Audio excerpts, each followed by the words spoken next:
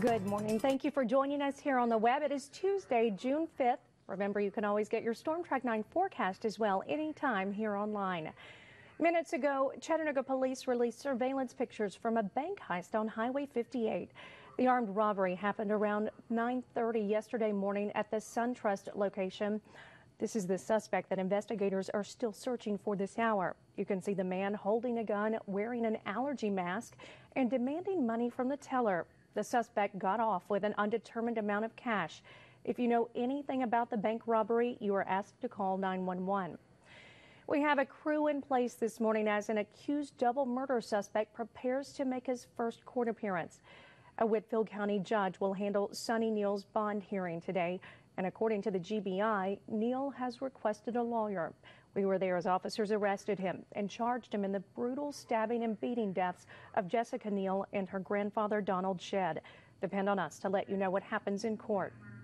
A Grundy County family is looking for answers after a bullet comes close to killing a teenager. Someone shot a gun through Brenda Gowen's window Sunday night, and bullet fragments hit her grandson Timmy in the head.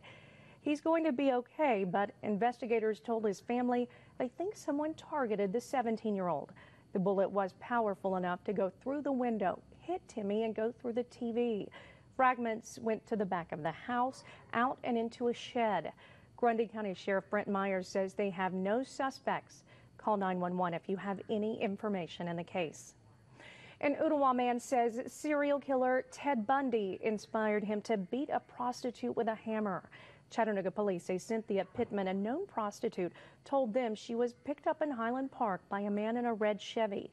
Officers say he drove her to a nearby restaurant, tried to rob her, then beat her with a hammer. She escaped and called for help.